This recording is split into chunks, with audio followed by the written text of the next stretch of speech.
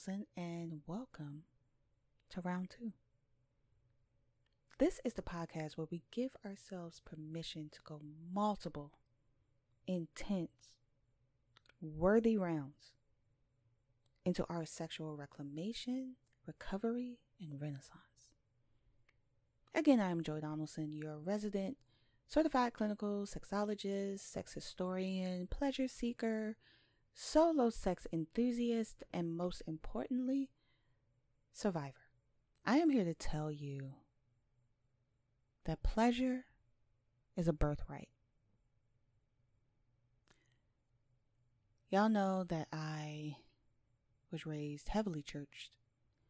And so I know the story of Jacob and Esau and how fighting for a birthright basically split a people, and who was deemed worthy of that birthright, and how and what people would do to gain access to that birthright. One of the books that really energized me during my reclamation, as well as when I was working towards my certification, is Pleasure Activism: The Politics of Feeling Good by Adrienne Marie Brown. I didn't really have an understanding of how pleasure in and of itself is a fundamental right. Just like we have the right to our own bodies, even here in 2023, as they fucked up everything with Roe versus Wade, we still own and have the right to our bodies and what our bodies choose to do and not to do. But I had never thought about it as a political act. I never thought about it as a radical starting point of how pleasure is a birthright.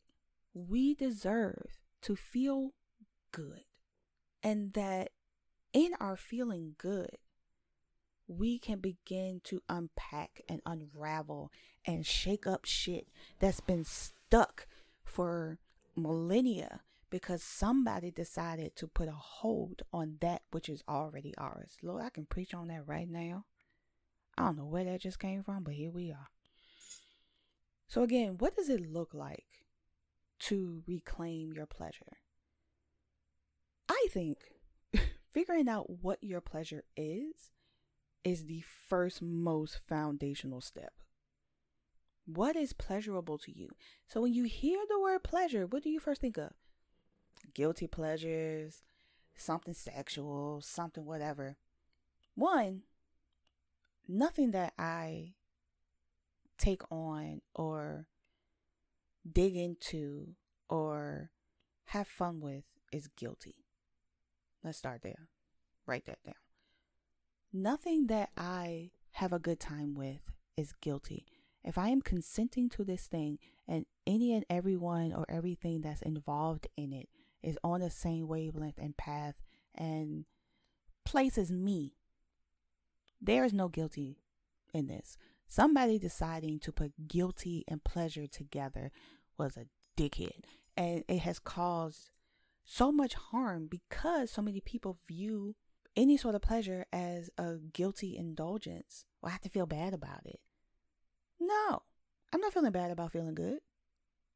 That's antithetical to what I'm even trying to accomplish here. So no, I'm not going to feel bad about feeling good just because you told me I'm supposed to. Absolutely not.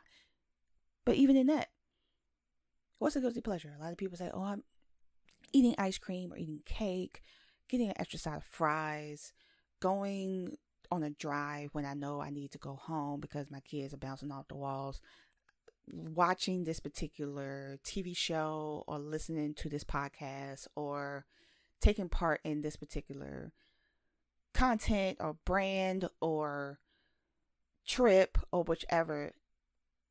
It's not solely a physical, sexual state of being.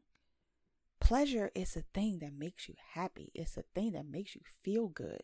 And that can be as small as I'm using my favorite pen to write this thing that matters to me right now in my favorite notebook. That is a form of pleasure. On top of I'm using my favorite toy right now because I'm really digging on myself and I look the fuck good and I want to feel the same way I look. That is a form of pleasure. Me reading the book that people told me was going to take forever to finish, and it's not that important, it's not that serious, and I finished it and I felt the fuck good about it, is a form of pleasure.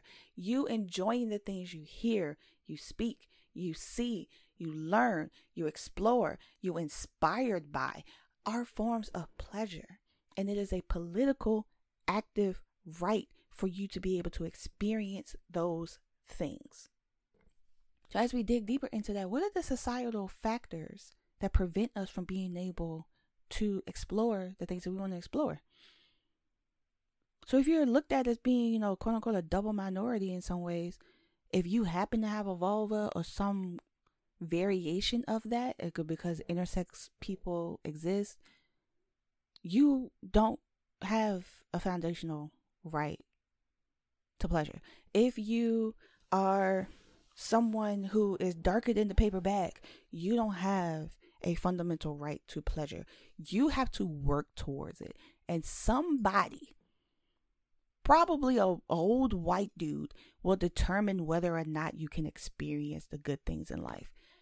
As a millennial who has destroyed every possible industry I could possibly destroy by existing and not being born into luxury, I'm constantly being told that I can't experience getting my nails done, getting a new phone, avocado toast, having peace in something in the midst of all the fucking chaos that has happened specifically over the last 7 to 8 years.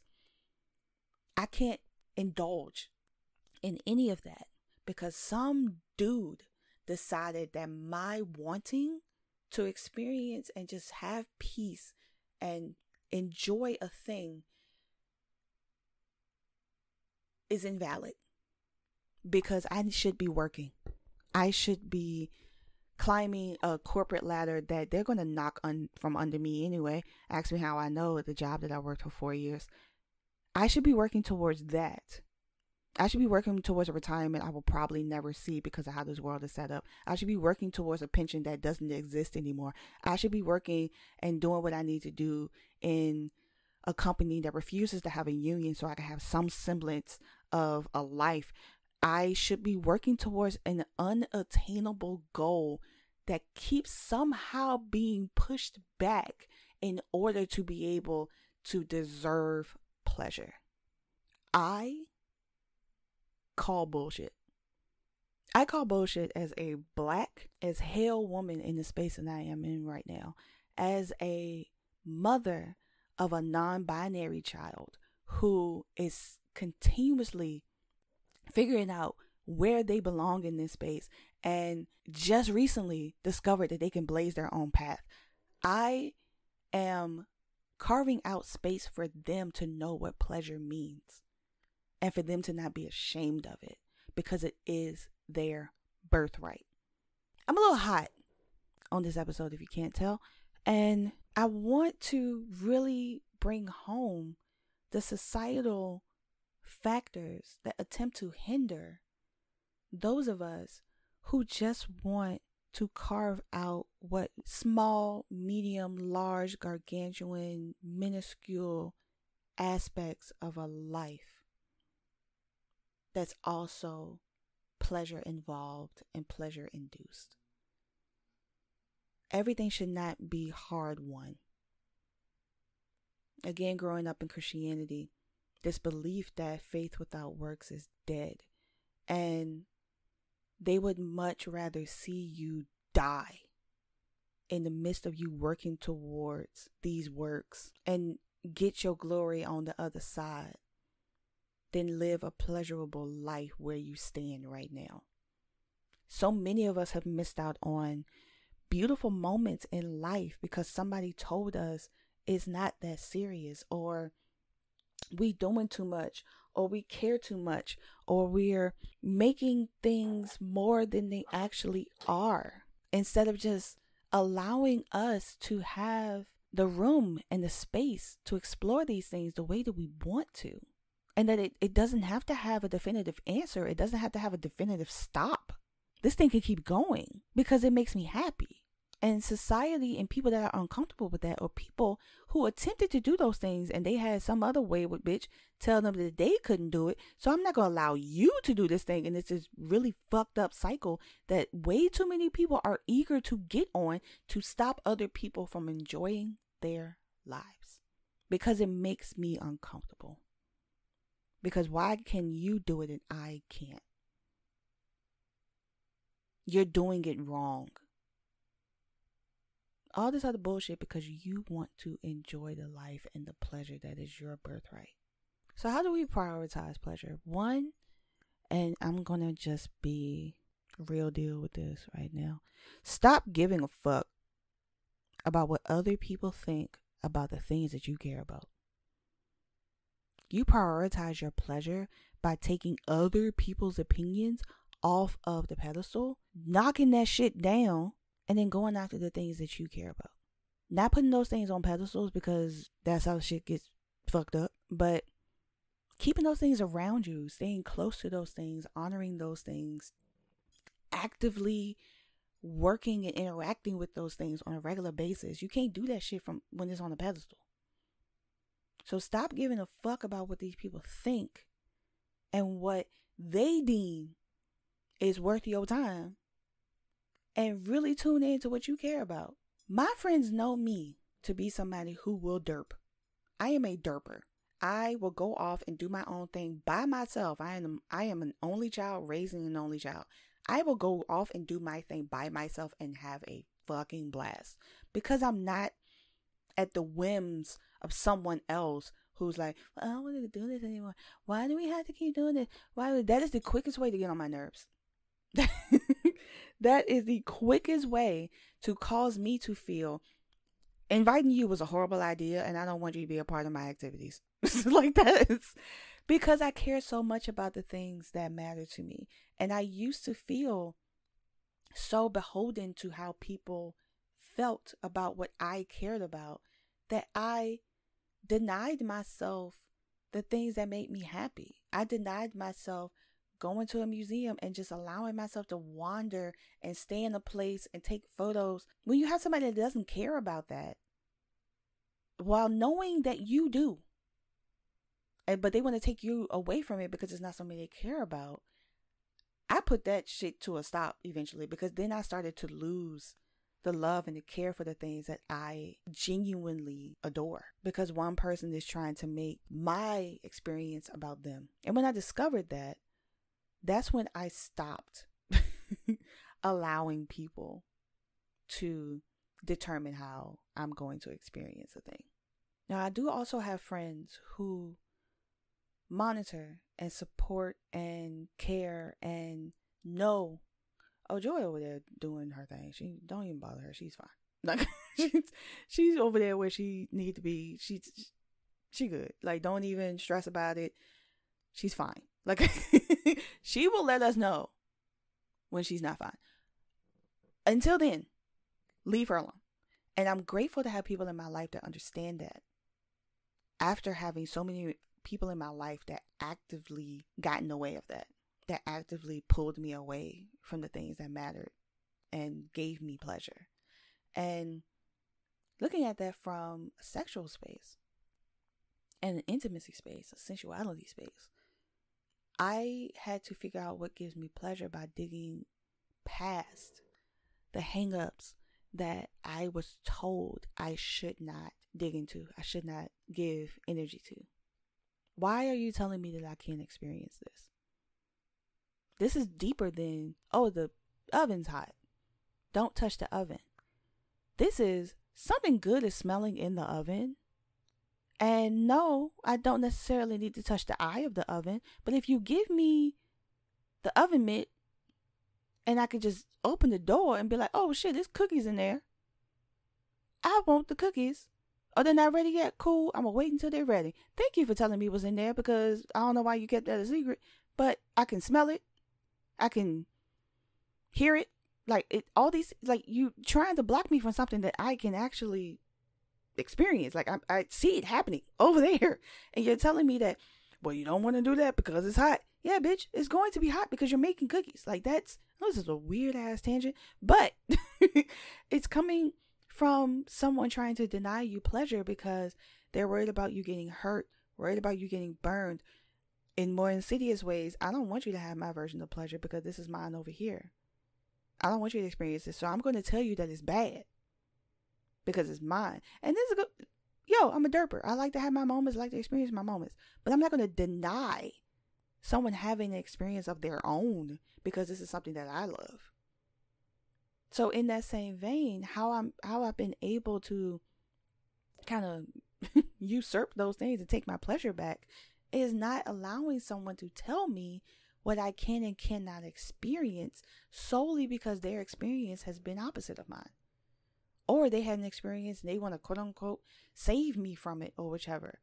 When they just like, bro, let's have a conversation first versus, you just telling me I can't do a thing. And that goes back to fundamentalist Christianity. You can't experience pleasure because your body is not yours. So any experience, sexual or not, you just here temporarily anyway. So don't hold on to it too tightly because it's not going to matter at the end of the day. It's not going to matter when you're in front of God telling you that you're an ancient individual and pulling the lever and sending you to hell. Like, it's not going to matter. But so many of us have been taught that we have to aspire towards a thing that's not here yet, so we cannot experience the pleasures of this world because the pleasures of this world are inherently sinful. So we don't get to experience that. And if you're not churched, if you are non-religious or atheistic or whichever, agnostic, have a completely different belief system or whichever, in a lot of these belief systems, we are taught that we can't express or experience pleasure without there being a cautionary tale attached to it. When you just want to explore the thing, why does there have to be doom and gloom with this thing? Why can't I just explore this because it looks fun? I'm going to potentially have a good time and I'm going to explore or learn something about myself that I didn't know about until I was able to discover this thing. And denying someone that is such a nefarious thing to do, and it's a sad way of thinking. I don't want you to experience this thing because it may or may not hurt you. I'm not going to have a conversation with you about those things. I'm just letting you know that this thing may or may not hurt you, so therefore I'm protecting you from it. Still, I'm not going to tell you what I'm protecting you from. I'm just going to invoke some sort of fear in you so you don't pursue this after. And what's so funny, but also so frustrating, is if and when you do decide to touch that stove, to open the oven and see what's been in there the whole time, you might see something you actually like this whole time. And then you're upset that somebody denied it from you. So that's what digging towards and finding what pleasure for you can look like, and how we can begin to deconstruct and redefine what pleasure is for us. Start writing out the things that you find pleasurable. It doesn't have to be in order. It doesn't have to be in succinct line graphs. Like, it doesn't have to be that. Just start writing it down. What makes you happy? I love walking around my neighborhood at dusk because that feels like the time where I'm the most closest to myself. I love a good chai tea. I know chai tea is reductive, but I love that on a crisp fall morning. That makes me especially happy. I love at the end of a hard day, I am able to give myself release. Write those things down and begin to prioritize your pleasure because it directly impacts your overall well-being. When you get to enjoy a thing, you're happy, ecstatic. You feel connected. You feel close to whatever and whoever you got to experience this thing with. It gives you a high. It gives you something otherworldly to experience. And we all deserve that. So taking back your birthright, you don't allow them the space to determine what you can and cannot experience, because it's not what they want. They're centering themselves in your story, in your experience, in your pleasure. And it's not about them. If you're a mother and your child, every single time you try to get a moment to yourself in the bathroom, in the bathtub, just to melt away the day, and they have to bang on the door, demand your attention, you have every right as a human, not even just a mother, as a human, to demand your time. Say it in a way that the kid understands. If you have a partner in the house, explain to the partner, listen, I need this. I need little so-and-so to stop interrupting me. So I need you to take them out the house or distract them or whichever. But I need this time. And it's non-negotiable. The same way you have your time, or we can create and craft time for you, I need it as well. It's unfair for neither one of us to not have that, and then we take it out on the kid. It's not fair.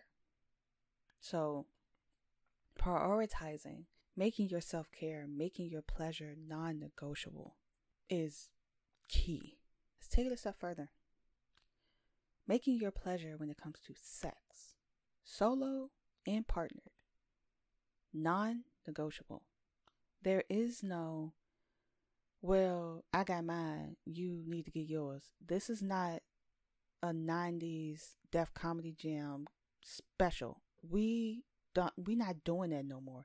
People who don't prioritize whoever they are having sex with, their pleasure as well, can burn at the stake. That is such an archaic, backwards, patriarchal way of looking at pleasure, and it's again denying someone's pleasure so you can get yours.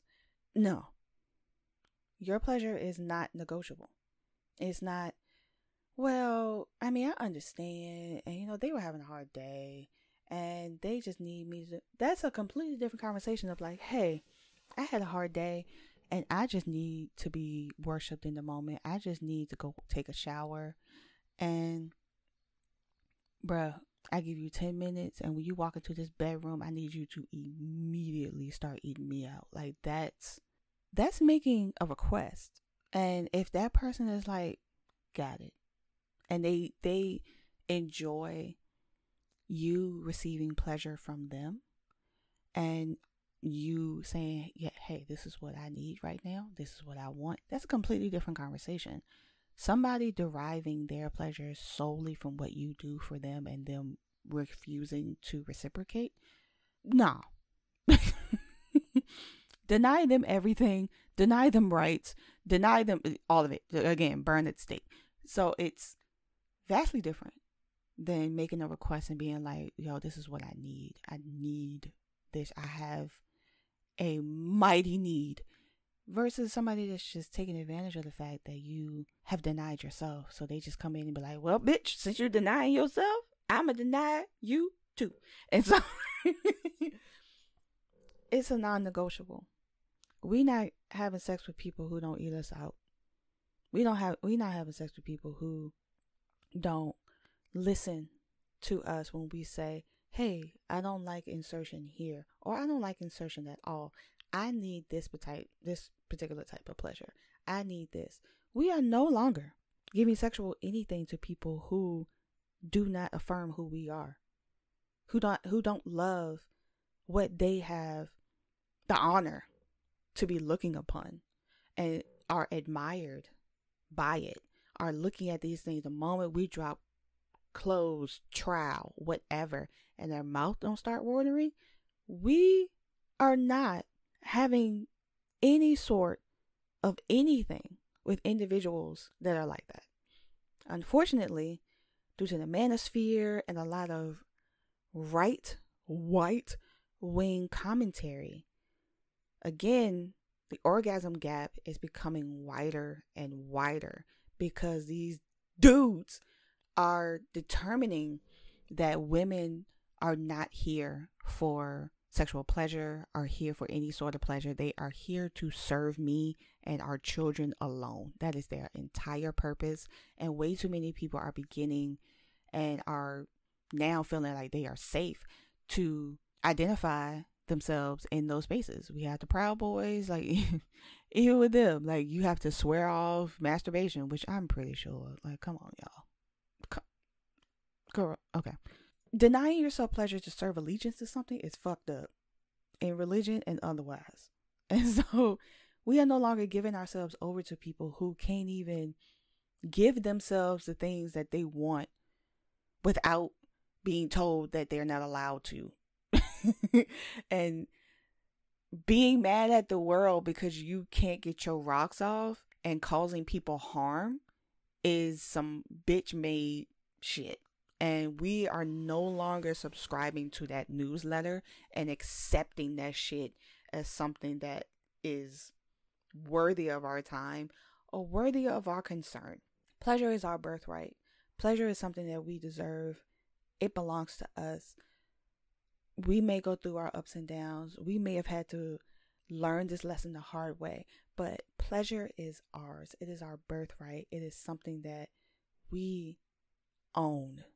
So go back to the story at the beginning of Jacob and Esau. Esau was the elder brother of his twin Jacob.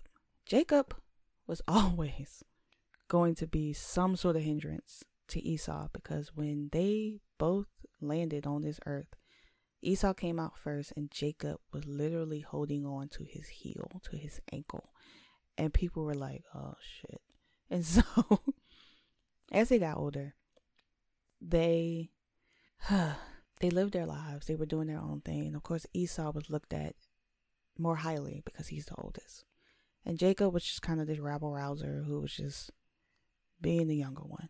He also had a mother who was just could not stay out of other people's things. And so as their father, Isaac, was getting up there in age and honestly could no longer see, it was time for Isaac to bestow his birthright. Now, granted, like I said, Esau had the birthright by default because he was the older son. But there was another aspect or a deeper aspect of that birthright that was going to be bestowed to him in his big age and as his father was dying. But because his father was losing his sight, Jacob's mom, Rebecca, decided to just be like a Reddit entitled narcissistic parent and dress up Jacob like Esau and being hairy and all these things. Went into Isaac's room and tricked Isaac into giving Jacob Esau's birthright, the rights due to him as the elder son. Like I said, he already had those rights by default, but there's like a ceremonial bestowing of this birthright to the elder son. Because Esau was looked at with so much favor in his father's eyes specifically, it really pissed off Jacob and especially his mother. So stealing his birthright basically stole his power. It stole his name. It stole what he had worked so hard for. It split families. It split nations. All because somebody couldn't handle being second or crafting their own life and determining what their birthrights were on their own versus what family told you. That divided family so badly that Esau attempted or could have killed Jacob, but Jacob fled and stayed away for 20 years. That taking of something that belongs to someone else because you want to put your desires ahead of theirs causes so much of the problems that we have currently. Embracing pleasure as a birthright, as something that is yours, redefines how you approach, how you look at pleasure from multiple different angles, and helps you to find pleasure more deeply and in a way that honors who you are versus who you were. It gives me this oomph, this subtle power that this right here can never be taken away from me. Not by the Supreme Court, not by a white man with a vendetta, not by past partners, any future partners, not by anyone. I was born into my right for pleasure, and I facilitate and explore it as often as I desire. Reclaim it, honor it, stand 10 toes in it. Until next time, the next round is on me.